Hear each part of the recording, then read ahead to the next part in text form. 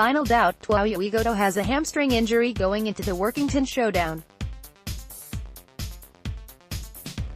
Tom Pearson JOHN Kear is giving Tuoyo Egodo every chance to make the Bulls' playoff final against Workington. The on-loan Castleford centre suffered a hamstring strain during the 47-0 win over Oldham to put his place in Sunday's League One showpiece at Odsal in doubt.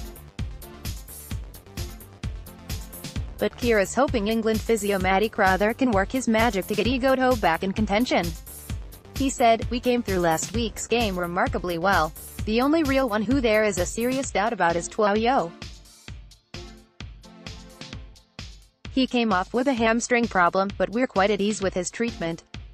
He's at Castleford being treated by the England physio Matty Crowther. He's in daily contact and I'm certain if anybody can get fit for such a game, then Matty can. We're certainly not discounting him. Otherwise, the Bulls coach has a full roster to pick from as the squad prepare to put their bodies on the line for the promotion-defining clash. I don't think they'll feel any knocks," added Kear. "They are all fully aware the light at the end of the tunnel is there for all to see.